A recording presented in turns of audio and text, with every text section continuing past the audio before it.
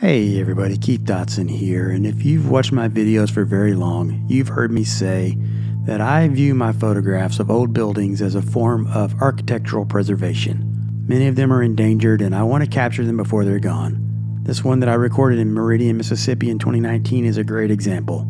Last month, it burned down. To me, that's such a waste and a shame. Yes, it was a derelict old building, but in my opinion, it could have and should have been saved.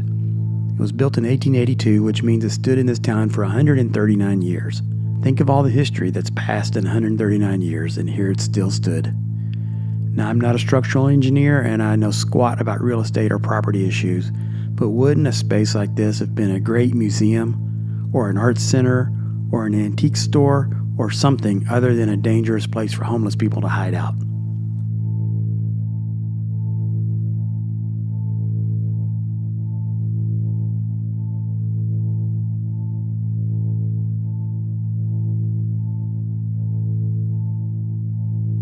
Sadly, this is not the first building I've photographed that's now lost. These buildings here on 2nd Avenue in Nashville, the street that was intentionally suicide bombed a few months ago by a lonely old guy with nothing to live for, are now mostly devastated. These two shots, also in Nashville, were part of a building that was once a saloon and a brothel in the late 1800s. It was quote-unquote renovated into a hotel and lost most of its original structure and architecture from the inside out. Now it's unrecognizable.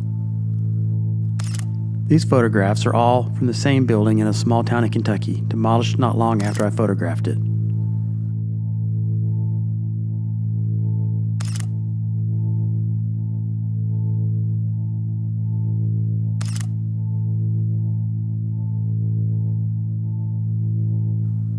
And these shots of Quinn Chapel in Louisville, Kentucky show a historic church in peril.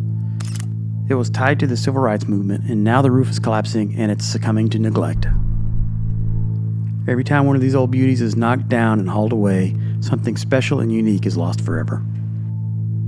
Thanks for listening to me rant about this a little bit. If you want to see my photographs of old or abandoned buildings, be sure to visit my website at keithdotson.com.